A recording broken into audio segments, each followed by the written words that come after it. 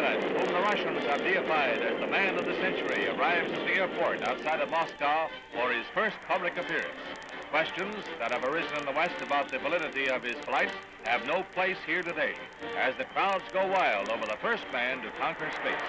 Major Gagarin's initial function is a long red-carpeted walk to the platform, where Khrushchev greets him. Gagarin puts party first by thanking the communists for the opportunity.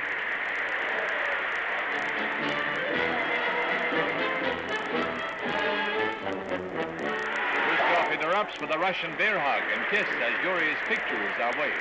There have been grumblings in Russia about the cost of the space program, but that is forgotten today, as tens of thousands pour into Red Square to get a glimpse of their hero.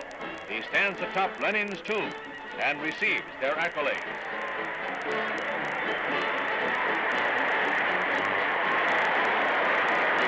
There have been many unanswered questions about the flight, but there's no question of who is #1 man in Russia today.